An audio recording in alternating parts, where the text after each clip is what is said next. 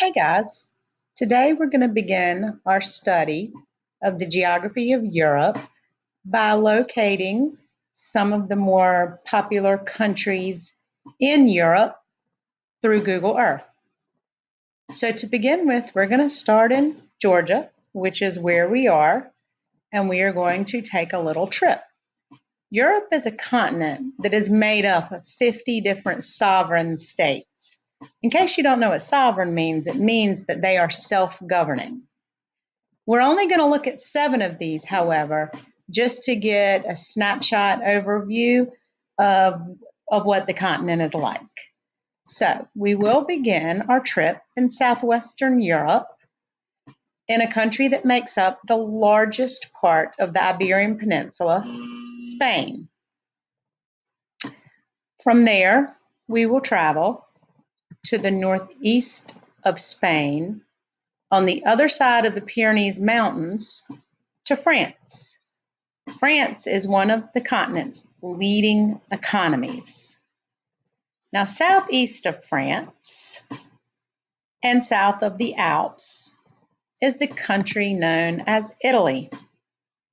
Italy is made up of a peninsula. You remember a peninsula is a body of land surrounded on 3 sides by water, and it also has 2 Mediterranean islands.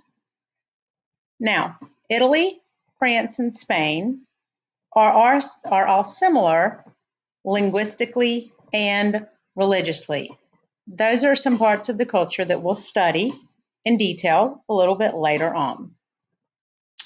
Next, we will go northwest of France across the body of water known as the English Channel to the United Kingdom. The United Kingdom is an island nation, and it is also another one of Europe's leading economies. Now, the United Kingdom is actually made up of 4 countries that you've probably heard of.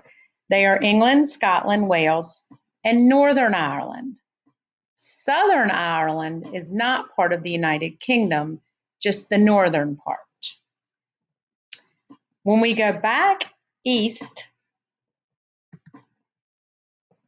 of France in Central Europe, we end up in Germany.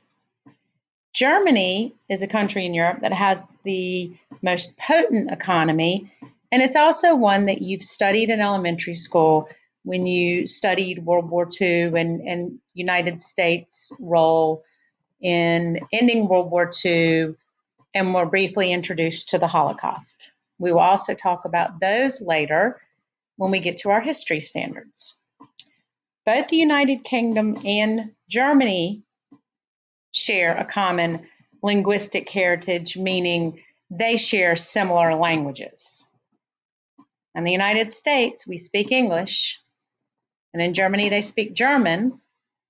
So you should be able to infer and probably be surprised by the fact that English and German share a lot of linguistic similarity. Our next stop is going to be in Eastern Europe, northwest of the Black Sea, in a country called Ukraine. This country was once the primary agricultural center for the Soviet Union. Northeast of Ukraine and going across the north of Asia beyond the Ural Mountains is the world's largest country in terms of total land area. That country is Russia. Both Ukraine and Russia share a common language and religious heritage, as well as a very turbulent history through the end of the Cold War.